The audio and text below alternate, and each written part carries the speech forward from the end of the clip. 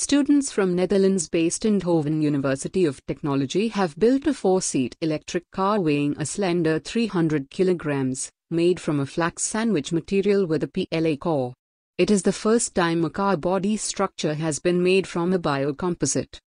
As reducing vehicle weight took over as a priority in the design and production of new cars, car makers have increasingly resorted to the use of light materials, such as aluminium and carbon fiber composites, for the body chassis structural parts.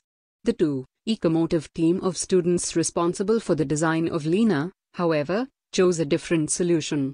Using sandwich panels comprised of flax-based composite with a PLA honeycomb core for Lina's chassis, they have shown that bio-based materials can deliver the required strength, without the weight needed for an energy-efficient, lightweight, modern-day connected urban minicar. They call their approach, characterized by their drive to consume the least possible amount of energy during production through the use of sustainable materials, reduction during production.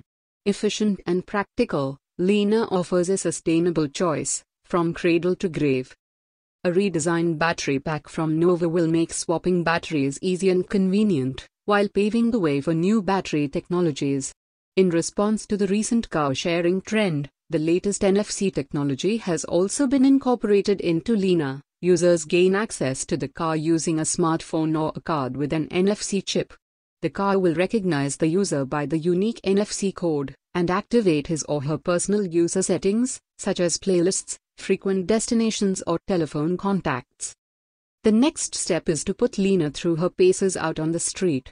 To that end, the car will undergo an inspection at the RDW Netherlands Vehicle Authority to receive a license number, which will enable the car to be driven on the public roads. Lina will be presented sometime before the summer of 2017.